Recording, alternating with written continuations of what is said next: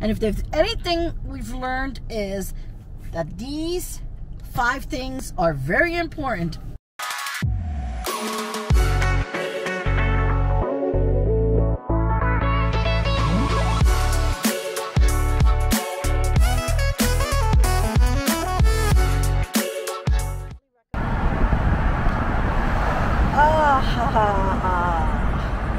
I quite don't mind the top down in this Florida heat with my COOLIFY. Ooh, look, it feels amazing because I've been meaning to do a video about this. So you see how it's turning from black to orange? That's because it's cooling down. And when it's hot, it's on black because it does have heat also. Right, Adrian? I don't know. Let me find out. No! Hey! Give me my COOLIFY back! Oh yeah, much better. Don't be mad because I have a COOLIFY and you don't. I mean, I got a COOLIFY. No. Give me my COOLIFY back. Don't touch my COOLIFY. Guys, like seriously, this is like the best. I recently went to lunch with a friend. Hey, Linda. And she absolutely fell in love with it. She was obsessed. She's like, I gotta get one. So if you guys want one now, there's a discount code below. You check it out, it's 15% off, right?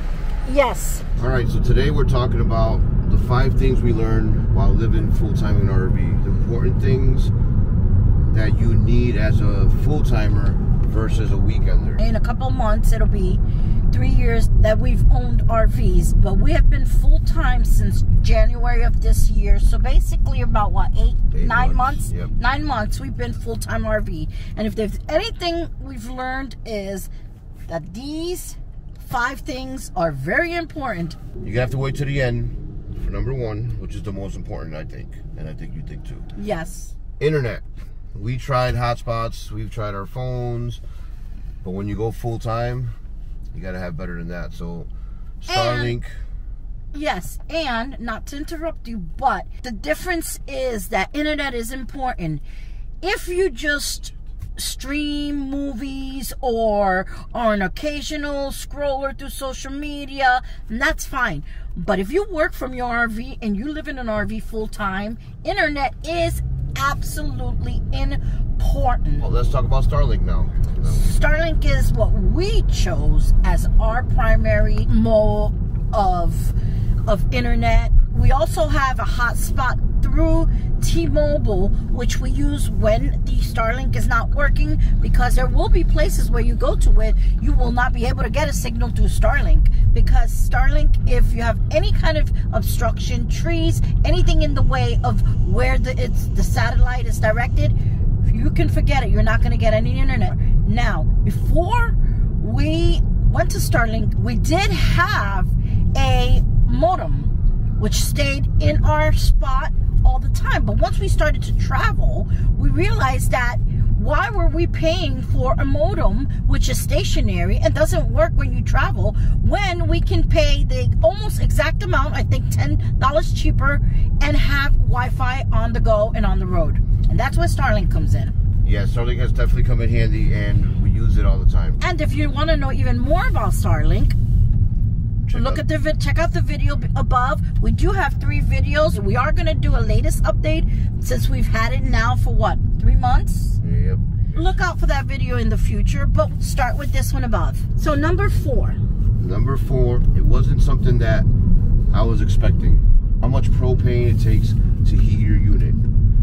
Having the 20-pound tanks, like, you know, the same size as your grill, because of the fact that you have to keep filling them up.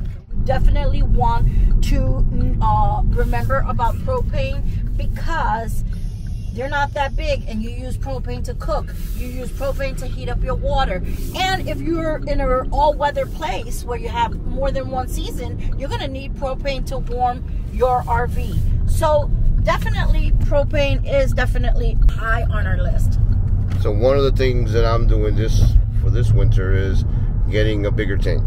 Getting a bigger tank with, you know, a propane company, and have them come out and service it, because that way it avoids me having to go. Each tank lasts about four days. Yeah. And you guys can check up where we talked about that in more detail. So number 3, which is my absolutely favorite. Where are all my females out there? Come on, comment below if you are full-time RV and you are a female and you just don't have enough storage. One of the ways that we maximize storage is how? By getting 3 storage units. No, I'm kidding. Well, you could go that route too, but I wouldn't recommend it, which is why we are here in Florida packing up our 3 storages to save some money. That's the expensive way to go. But no, having bins are your friends. There's so many ways to organize.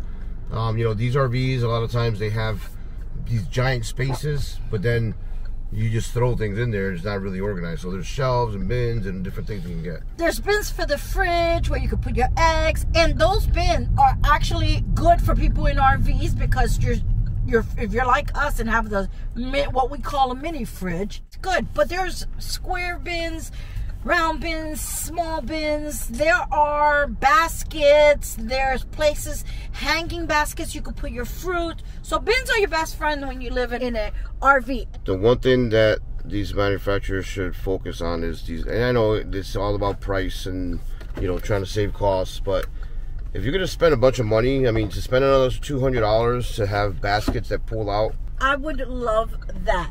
If you put clothes in bins and fold them up smaller, you can save space and make the best, maximize your space in your RV. So bins. Yep. And even for exterior, I have a few bins that I keep tools in, I keep things separated so it's easy to find when I need them. He even has collapsible bins. Yeah, those are the best because it, you know, if I don't need them, I could just make them flat, put them away. And I believe those collapsible bins you can find at Costco. That's where we got ours. Yep.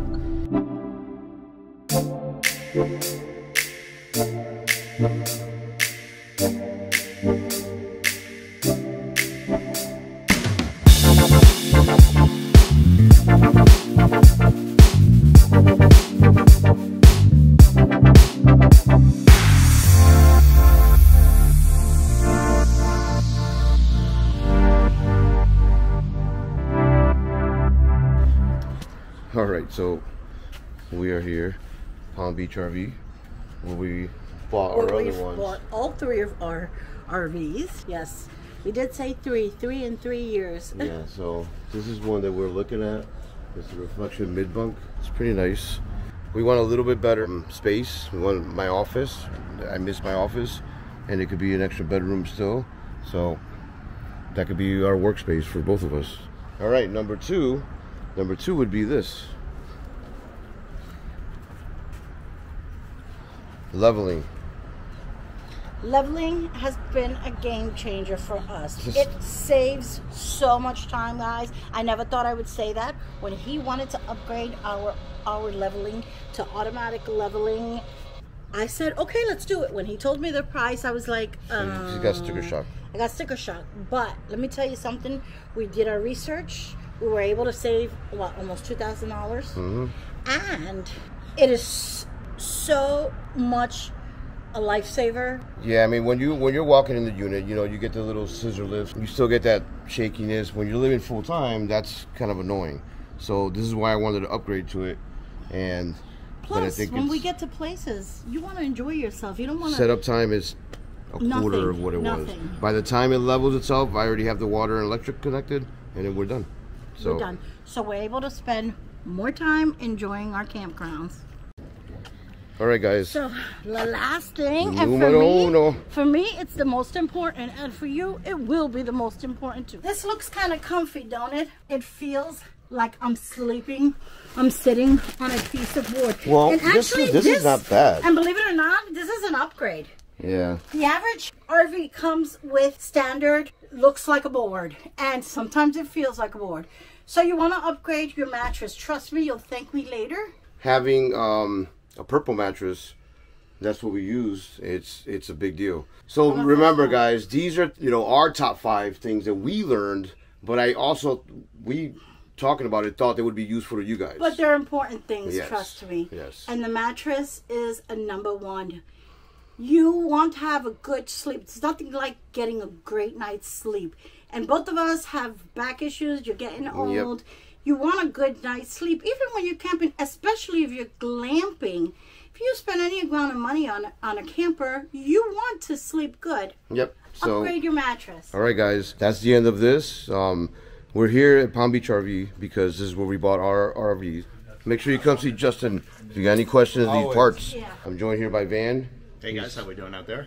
He's sales rep. How long you been here? And jeez, I want to say I'm coming up on 8 years now, believe it or not, here at Palm Beach RV. Wow, that's a long time. That's yep. Good.